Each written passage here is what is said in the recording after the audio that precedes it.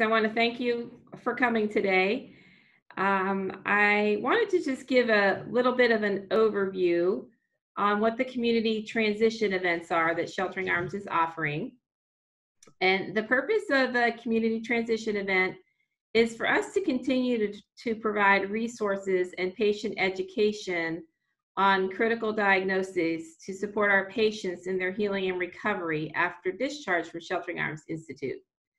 So each session that we'll have a clinical education presentation, as well as an introduction from one of our community partners who are going to share information on services that may be available to you to help you and support you in your continued recovery.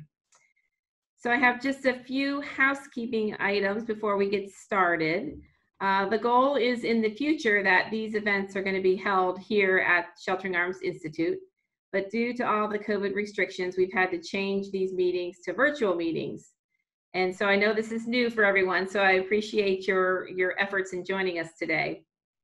So today's topic is lifelong activity after amputation, and it will be led by our physical therapist, Brandon Smith.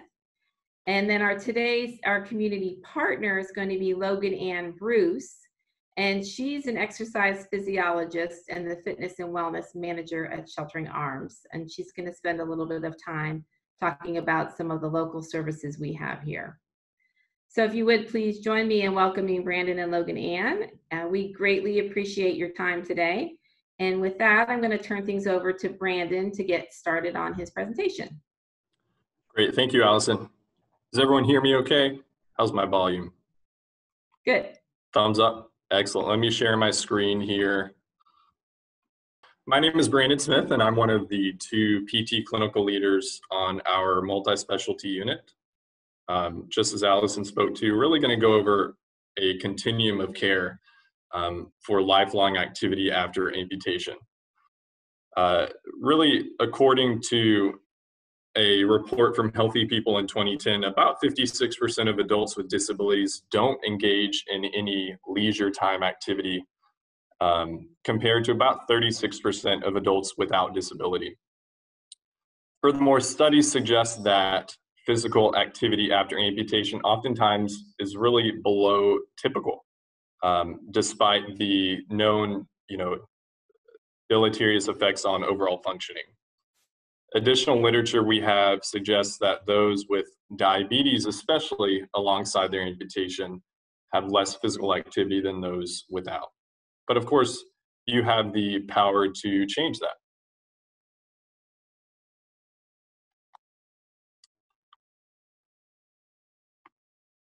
So objectives here, the three above, as you can see, and think about having finished up your therapy. You may be along the continuum working with outpatient or months away from that. What do you do now, right? Remember, we're always on this kind of timeline called life. And as such, we need to always consider what's on the horizon.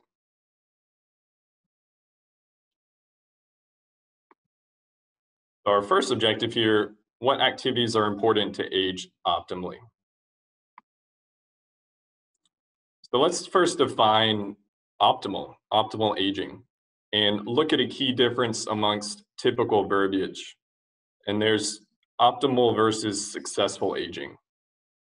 So optimal aging here really looks at the bold text in spite of one's medical conditions versus successful aging with the definition of absence of disease and disability. So looking at the two, right, we oftentimes can't, at this point in time, reverse life and reverse that timeline. We often have medical conditions that we need to deal with. That avoiding the disease and disability is a common criteria with studies of successful aging. However, really recent studies have shown that the absence of disease and disability is not really the most important element in the concept of aging itself. And people with chronic disease can also age successfully, or in other words, we should really say optimally.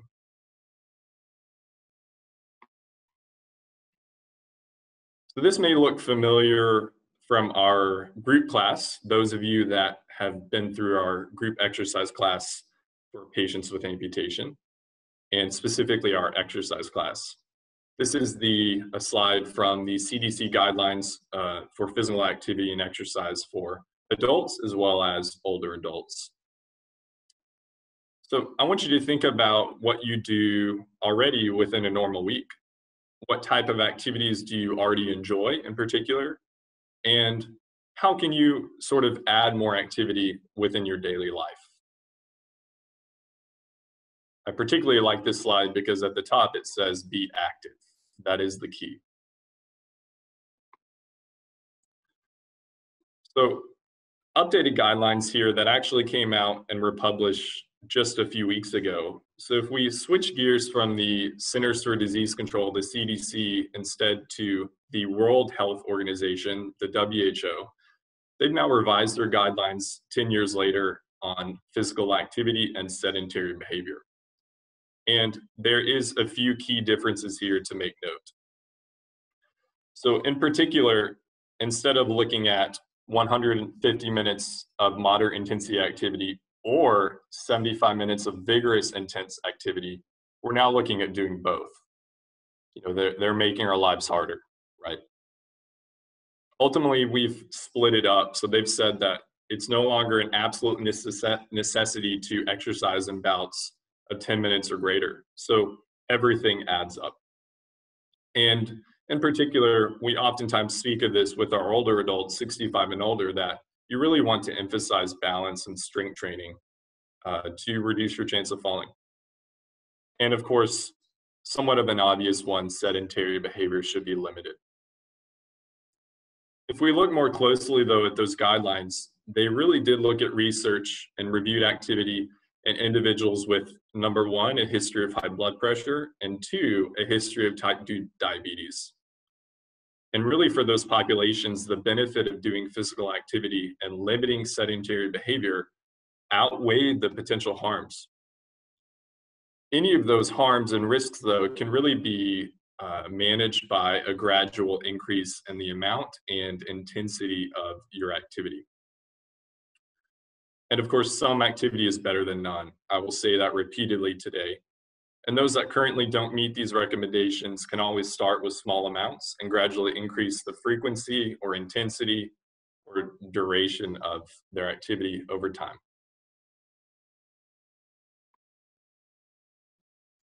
So with all that being said, the aim is really to decrease the amount of time you spend sedentary or undertake more physical activity, or better yet, a combination of the two.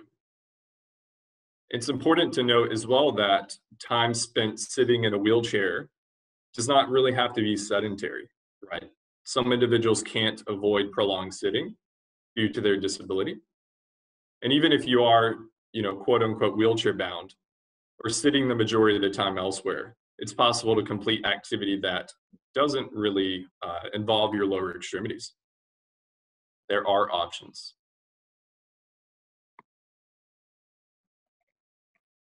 So for our older adults, I alluded to basically more activity, better functioning, in particular balance exercises. We all should be working on our balance. Evidence suggests that starts to decline as early as age 30. It's very important. And as we know, fall-related injuries are kind of reduced with that activity. And there is a focus on function. So instead of working simply on sport-specific activity for exercise, as many have done in their younger years, instead work on things like standing from a chair. We all, oftentimes have a favorite chair to sit in. You want to be able to do that as you age.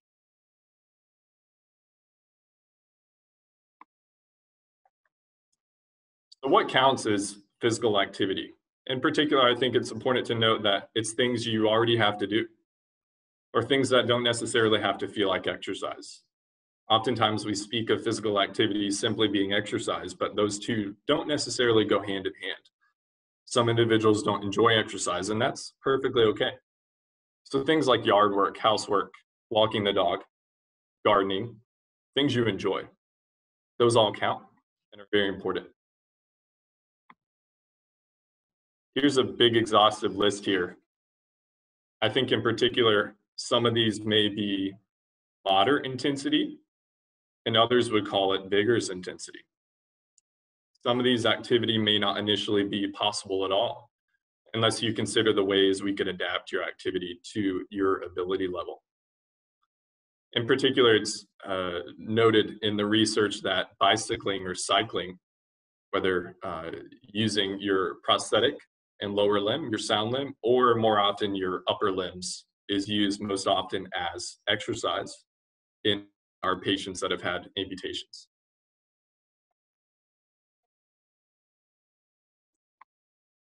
The next thing it's important to note is that we need to figure out and monitor your intensity level. So something as simple as, let's say, moving around the house lackadaisically is not really going to be intense enough to promote gains in your function. What you can use are a few different methods. If we get fancy, you can look at heart rate measurement and note that at a baseline, your heart rate should be around that 60 to 80 beats per minute. And oftentimes, though, that could be affected by your medication. Otherwise, though, heart rate measurement gets kind of complicated, and I think that's something that you'd want to speak to a medical professional or fitness professional to monitor appropriately. Instead, let's say you want to do something more simple. So oftentimes we suggest using what's called a talk test. As it notes there, moderate intensity is if you're really breathing hard, but you can still undertake a conversation. Vigorous intensity, though, you're really struggling to take a breath. And other options include an RPE scale. So both that green and yellow coloring on this scale here really denotes that moderate or vigorous activity. I want you to know as well that that shortness of breath that they denote is not necessarily shortness of breath that's dangerous. I mean, if I walk up the stairs, right, I'm feeling a little short of breath. We know that that will go away.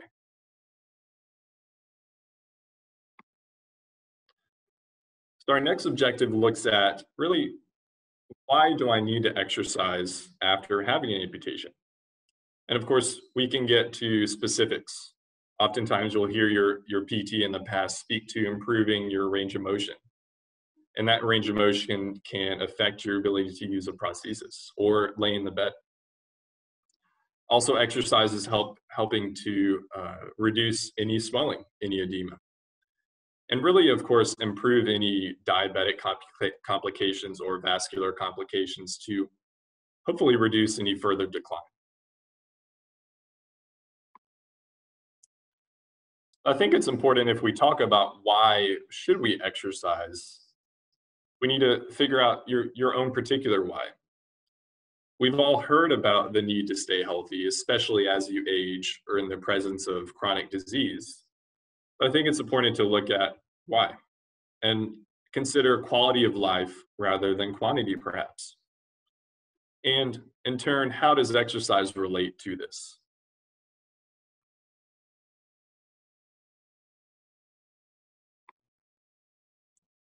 This is a nice big list here, and ultimately, so many benefits, of course.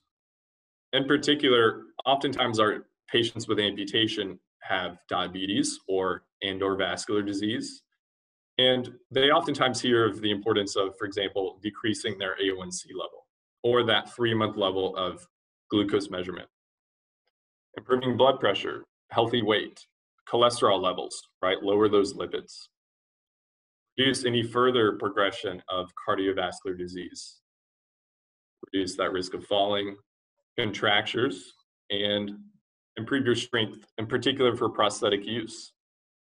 Phantom limb pain or phantom limb sensation is something that can occur briefly or throughout the remainder of your life. It's proven and known that by undergoing greater physical activity, we can reduce those complaints. Ultimately, physical activity is directly related to quality of life, morbidity risk, and longevity. And we can really increase, of course, your functional performance through physical activity, thereby improving said quality of life and longevity. Studies show that unfortunately, 1 out of every 4 individuals have an additional amputation, whether that's higher up on their residual limb or their sound limb. And exercise has been shown to reduce the chance of that additional amputation. Unfortunately, diabetics especially are known to have a greater risk of additional limb loss. And evidence suggests that diabetes limits your walking performance to a greater degree more than any other comorbidity. However, the correlations between physical activity and functional performance suggest that individuals with diabetes actually can improve their function and ultimately improve quality of life and longevity. Long story short, improve that A1C level, right? So here, this is a nice blurry slide. Unfortunately, as I blow it up, I apologize on that. But this kind of looks at taking it all together, right? And this speaks to reducing that chance of type 2 diabetes or complications by up to 40%. I'd say that's huge, that's significant. As we've spoken before, some is good, more is better. Every minute counts. And I oftentimes like to tell my patients and those close to me that, it's really never too late.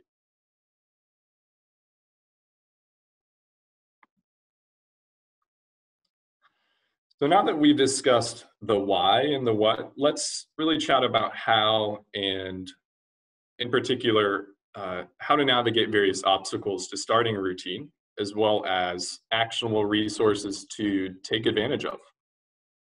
These obstacles I speak to have really been shown to center around motivational issues, knowledge gaps, and even television watching. Financial barriers, of course, and little or lack of family members and social support. Additional obstacles, in particular for those that have had an amputation, involved prosthetic socket issues that affect fit and stability. And these have been shown to promote acceptance and kind of self-efficacy to really desire to exercise.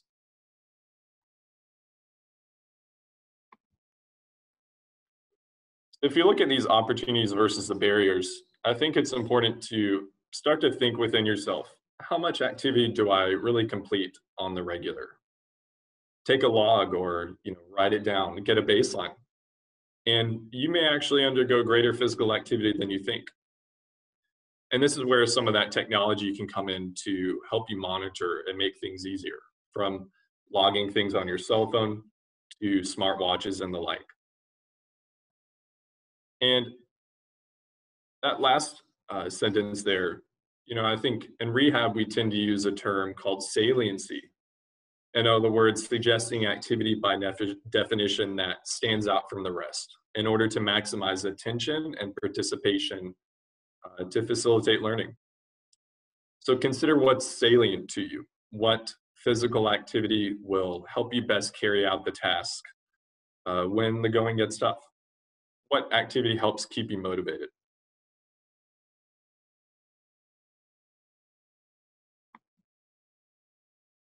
So speaking of when the going gets tough, right? It's very important to have support. And one of the largest barriers to physical activity completion in those that have had amputations, per the science, is really said lack of social support. And also look at what's available in the community, right?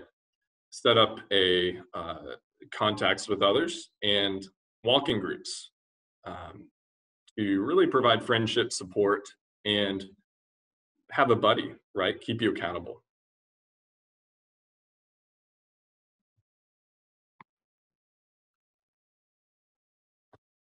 So key reminders here, you should always start with getting permission from your physician. And of course, you may have a lot of physicians that you go and see. In a perfect world, you would communicate with each and every one of them, right? At the very least, I would suggest to contact your primary care physician to ensure that they're aware of your efforts. The second bullet there, it's very important to begin exercise slowly. You may remember from your time in rehab or physical therapy that you were probably sore for a few days. And that delayed onset muscle soreness, or DOMS as we call it as an acronym, is actually okay. However, there's ways to avoid it. Go slowly, essentially. Now, what happens is we often see that soreness kind of reduces that motivation. So again, begin slowly based on your current fitness level.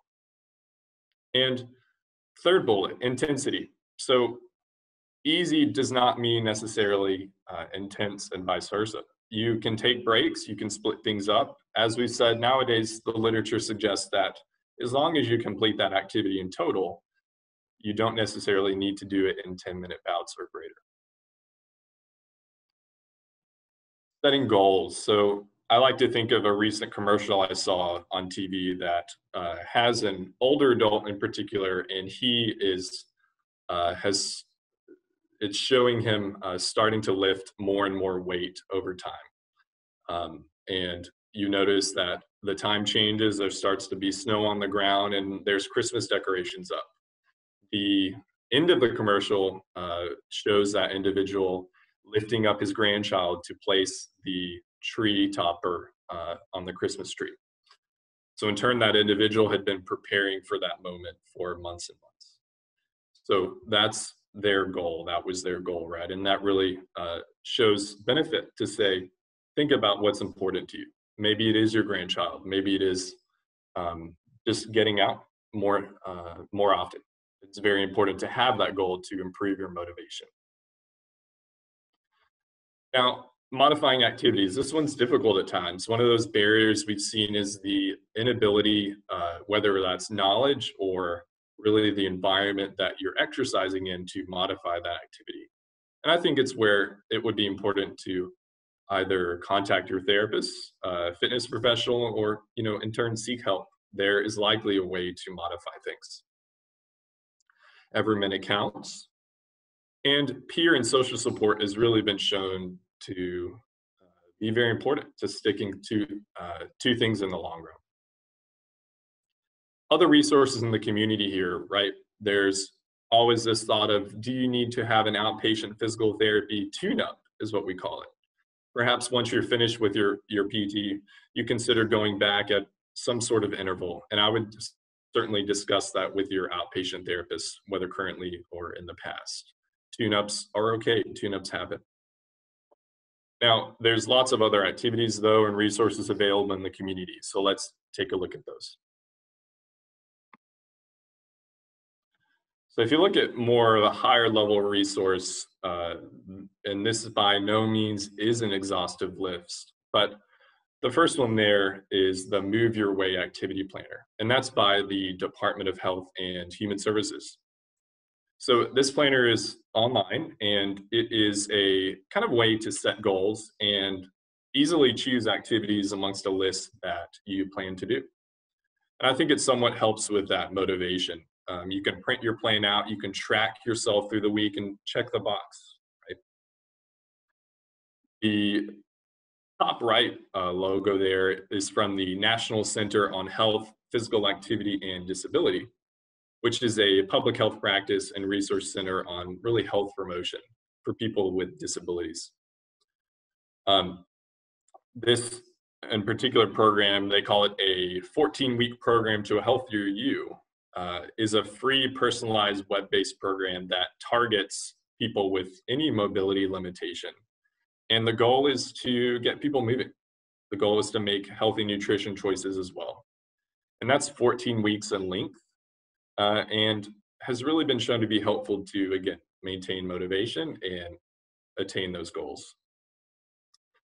The National Center on Health, Physical Activity, and Disability also has a How I Walk campaign. That's an effort to reframe walking as an inclusive activity.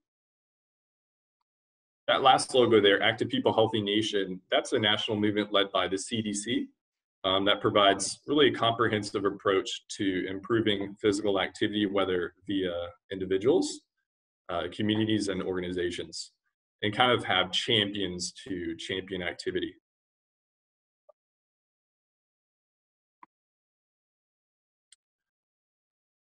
Some more familiar resources that you've seen likely throughout your stay at Sheltering Arms Institute or additional activities include the Amputee Coalition. So Sheltering Arms Institute is fortunate enough to have a hospital partnership with the Amputee Coalition. And there's really a myriad of resources on limb loss online.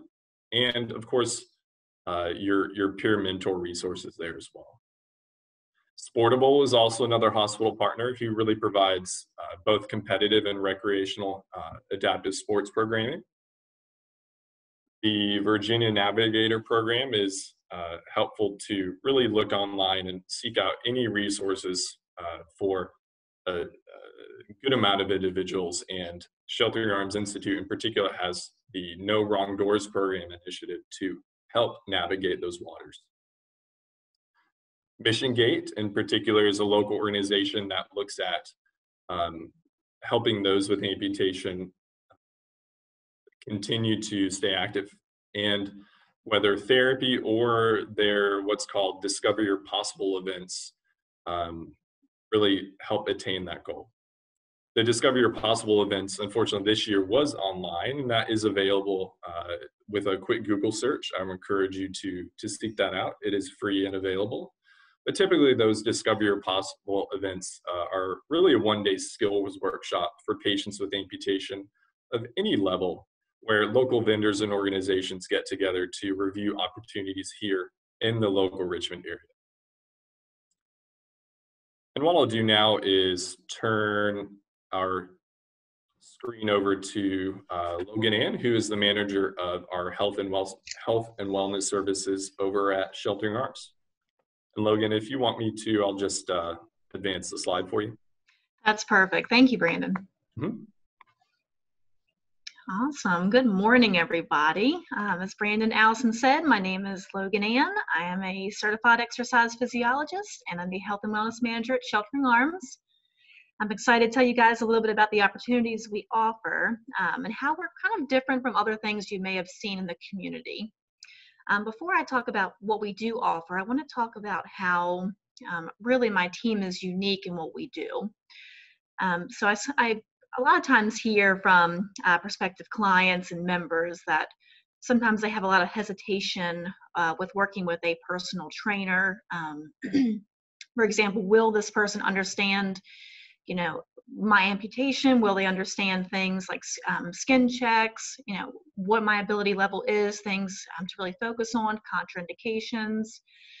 That's something very unique to our team. So we are actually certified exercise physiologists, and a quick recap of what that is. The majority of my team, we have a bachelor or master's degree in exercise science and physiology. So we've got a really good look and how the body performs under exercise, particularly those with any form of disability or condition. In addition to that, our team has hours of training and quite a different skill set than you may see in other places in the community.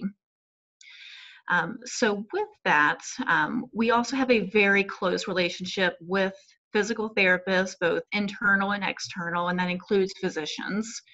So you'll find with their team a very little disconnect between what you've been doing with therapy or what your physician has prescribed and what we're able to do and kind of carry over with you.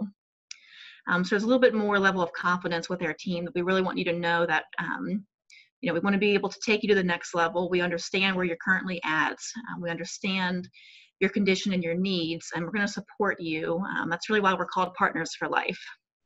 So a couple of things that we offer, which is a variety of different things. The first one is membership. Okay, so if you're pretty independent, you know what to do.